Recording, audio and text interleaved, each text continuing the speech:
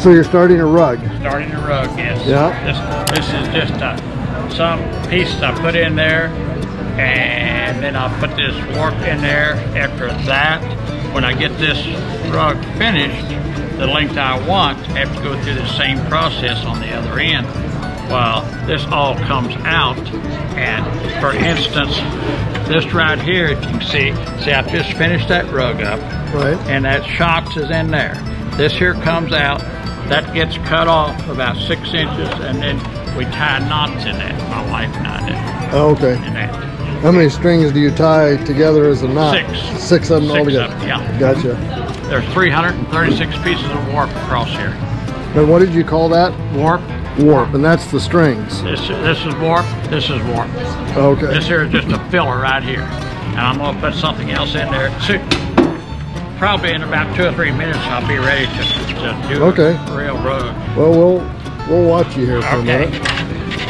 If I can see good enough. It's not very good light right here, you know that? Yeah, I agree with that.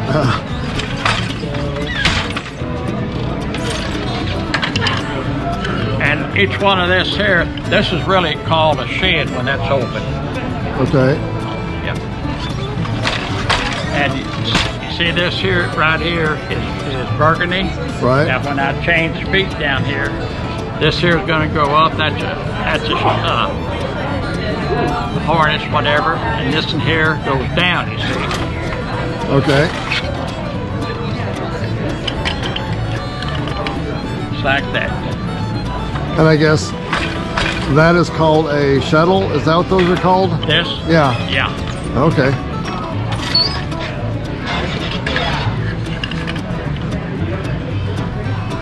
How long have you been doing this? About 9 years. 9 years? Yeah. Maybe just 8.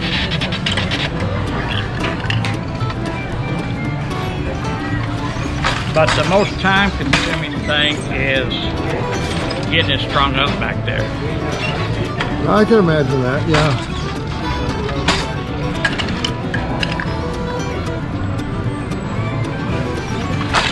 I guess you have to have a spool for every single one, don't you? Yes, sir. There's 24 spools down there. Each one of them weighs a pound when I started.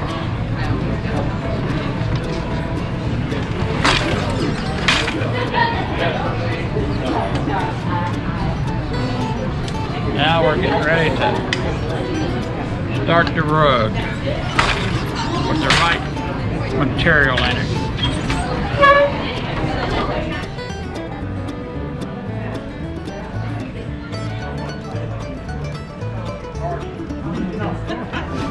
Okay.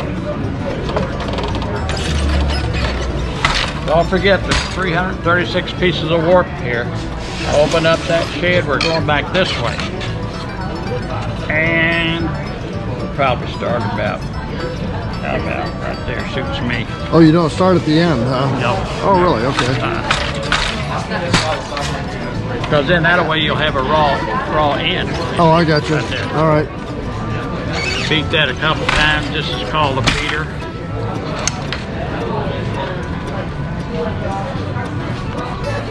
You got to put that away. If you put her tight right there, it causes it to draw in. I was wondering about that. Yeah. How you keep that from getting too tight.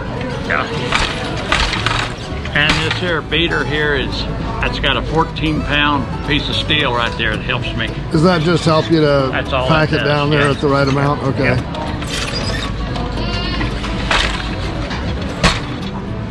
Yeah, her mom used to have a loom, and we were never around when she was actually using it. So, yeah. Well, the only time I seen one used about when I was a little kid. I went to a one-room schoolhouse. Yeah. Had to walk to school, so you may not want to hear this. No, that's all right. Go ahead. I had to walk to the schoolhouse about 2 or 3 miles, and let's say it was just one room schoolhouse. And this farm lady had a couple of 3 or 4 boys, and 2 of them went to school with me, or I went to school with them, and we walked there. And then on the way back in the evening, we'd go into her house, and she had one of these set up in her living room. Right. And she would help make a living back in the 50s, you see, because money wasn't too plentiful back in those days. Right. And kind of like today almost, huh? yeah, you're right. And that just stuck with me all my life. And about 9 years ago, I asked a person that weaves a lot. He's at that time he'd been weaving for 26 years, had 18 looms. Yeah, wow. And I asked him, I said, do you think I'm too old to learn how to weave? He said, Leroy, you never get too old to learn how to weave. And so I asked him a few questions about what kind I should get and so forth and so on, and it just started out from there. Yeah. So I've been hitting it ever since. Yeah. Well, that's a very good story. And I really have enjoyed it.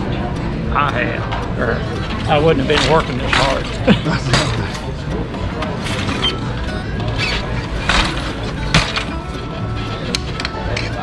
That one I took off, I think was, or not took off, but finished up was like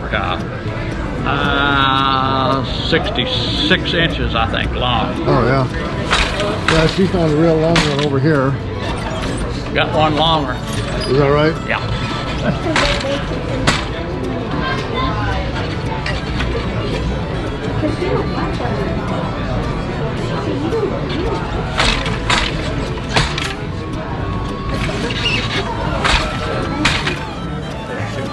Oh, you don't start at the end, huh? No. Oh, really? Okay. Because then that way you'll have a raw end. Oh, I got you. All right. Beat that a couple times. This is called a beater. Beautiful. It sure looks different laying flat than it does in a roll, doesn't it? Yeah. If you've enjoyed this video, give it a like and a share, and don't forget to hit the subscribe button down below and the notification bell. See you next time.